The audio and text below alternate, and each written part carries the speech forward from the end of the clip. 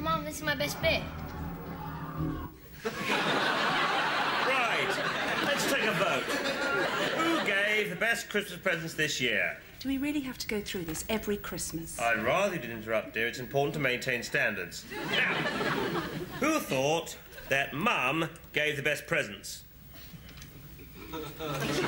Right, and who thought that Toby gave the best presents? OK, and who thought Peter gave the best presents? Oh, I see.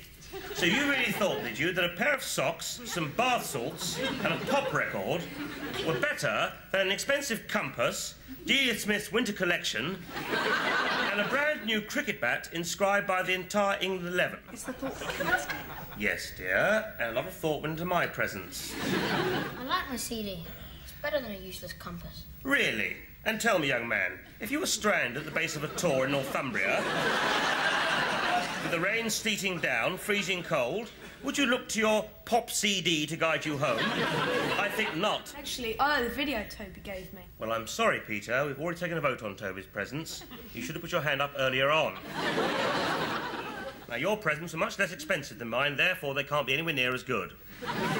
They've been saving their pocket money all year to buy these presents. That's not the point, love. They could have got weekend jobs.